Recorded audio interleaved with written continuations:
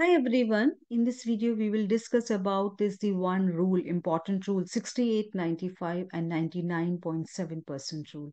We can call it this rule as empirical rule also. But before starting this, we must understand what you mean by the 68, 95, 99.7% rule. That's the most important. So basically, this rule states that 68% of the data points will fall within one standard deviation of the mean. And 95% of the data points will fall within two standard deviation of the mean. And 99.7% of the data points will fall within three standard deviation of the mean. So it gives how much of the data lies within 1, 2, or 3 standard deviation of the mean. This is the 68, 95, and 99.7% that was first discovered by Abraham in 1733 during his experimentation of flipping 100 fair coins.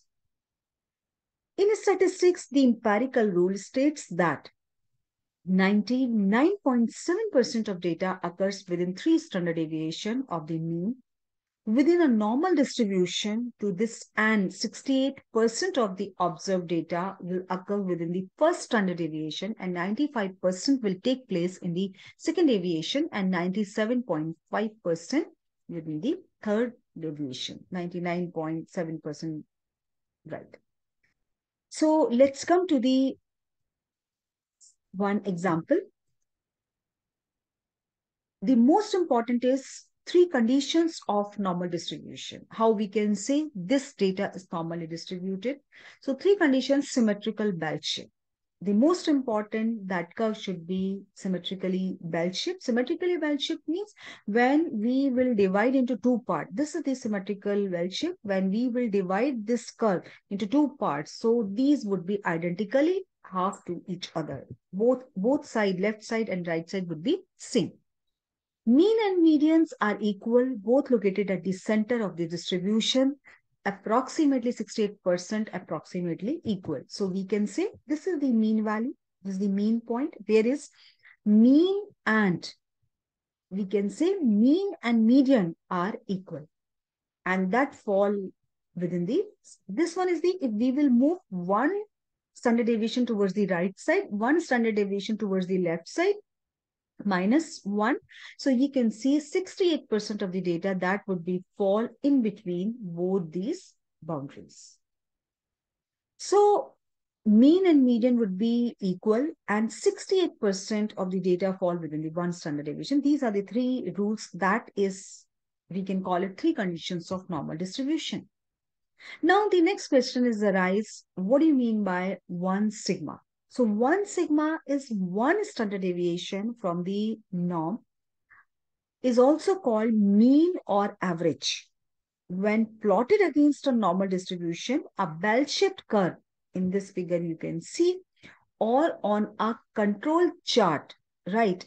I will show you control chart also. It shows how much variance a particular data items is from the average.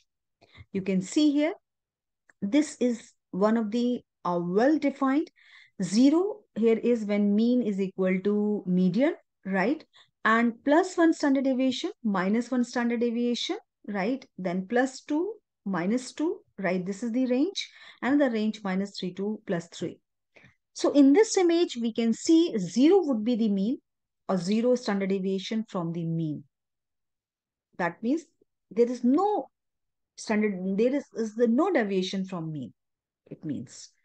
So for the specific distribution, 68% of all data will be within one standard deviation, either above or below.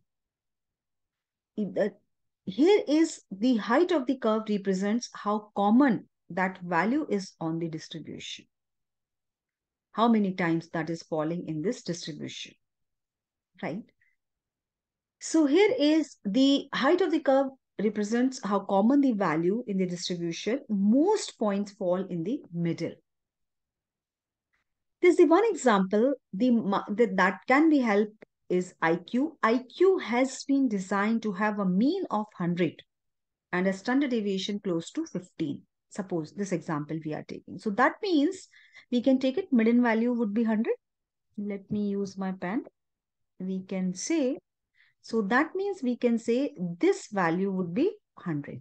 This value would be 100. 100, right. 100. If we talk about 15 is our standard deviation. What is our mu? We can write it here. Mu is equal to 15. 15. So what we have to do, 100 plus 15. 100 plus 15. 100 plus 15. So what would be? That value would be 115. That value would be 115 with one standard deviation. You can see, right? 115. And towards this side, we will minus 15. What we will do? We will minus 15. So here is this value would be, you can see 85. 85. So majority data, 68% data, right? That would fall, 60% of data that would fall in between 85 to 150. It means, so IQ is anywhere from 85 to 150. You would be considered within one standard deviation of the mean. 130 IQ would be two standard deviation above the mean. So if we would add one more time, 15 means two standard deviation. So what it would be the value at the two standard deviation? That would be 130. 130. 130. And here is same way. What we have to do? We will minus two standard deviation, right? So what would be the value here? That would be 70. Two standard deviation, 70. So that means we can say 90. These are the limits you can see. 95%, 95% data, right? That would be falling in between two standard deviation. So these values are 70 to 130. IQ would be two standard deviation below the mean, below which could cause concern about the mental retardation, right? So that is this in this problem. So when we have to add on 15 here, so what would be three standard deviation? Three standard deviation would be 100. I'm writing here, that is the three standard deviation. And you can see here 145. 145 because we had added, and here is minus 15. What we have to do? Minus 15 because our standard deviation is 15. So we have to do 70. Here is minus 15. So that would be, what would be? That would be 55. Three standard deviation would be 50. So three standard deviation means 99.7% of data that would fall in between 55 to 145. So I hope this rule 68, 95, 99.7% is clear to you. And I'm just showing you why we are calling it empirical rule. So data that is normally distributed, unimodal and symmetrical. Unimodal means that is on towards at the one end, and symmetrical means when we are going to divide into two parts, that would be equally distributed. Unimodal and symmetrical forms a bell-shaped curve.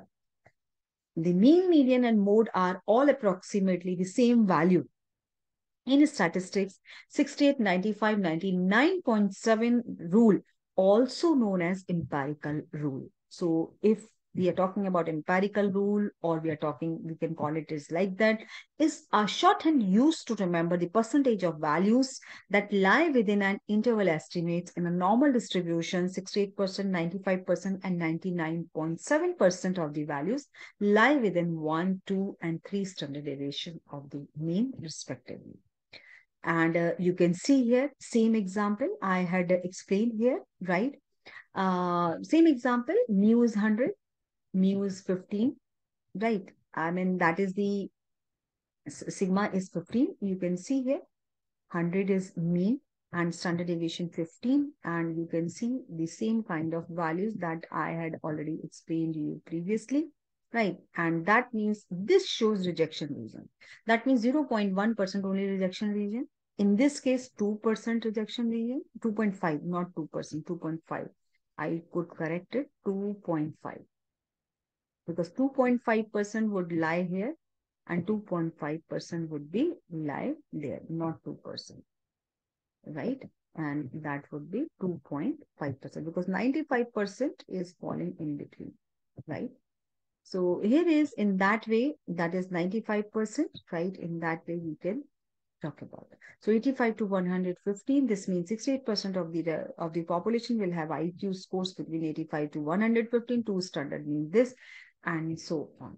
So I hope this video is helpful to you to understand what do you mean by this empirical rule, or we can call it 68, 95%, 99% rule. And in the next video, we are going to calculate one problem to know the probability, how many people would fall in these values, right? We will discuss in the next video. Thank you. Keep watching.